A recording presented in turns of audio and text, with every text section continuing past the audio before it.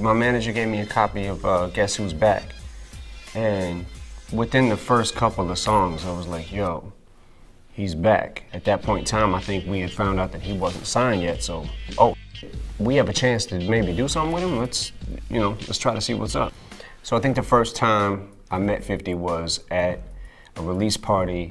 Was it in New York? I think it was in New York. I met him. I think we talked in the back room, right? Every song he was doing was so crazy there was nothing to get rid of. There was nothing that we could even say, oh, that would be cool for a mixtape. I don't know if we really set out to create anything. It was more, let's just make the best music that we can make. Patiently Waiting was one of the first beats I sent Fifth, actually. Patiently Waiting, I think, just had the cello, the strings on it, and the drums.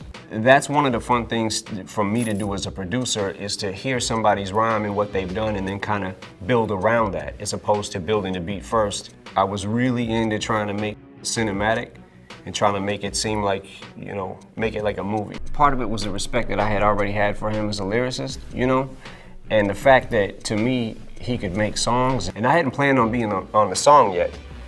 I just wanted to hear him do something to it. And then when I heard what he did to it, I was like, oh, maybe I could be on this one, and then went and pieced it together later. But I was also trying to let anyone who didn't know the story of what had went on with Fifth, like kind of trying to explain a little bit of that.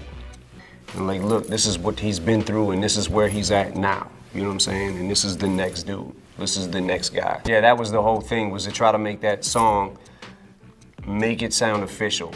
Okay, 50 is officially with us. For me, I can still put it in and it's still goosebumps.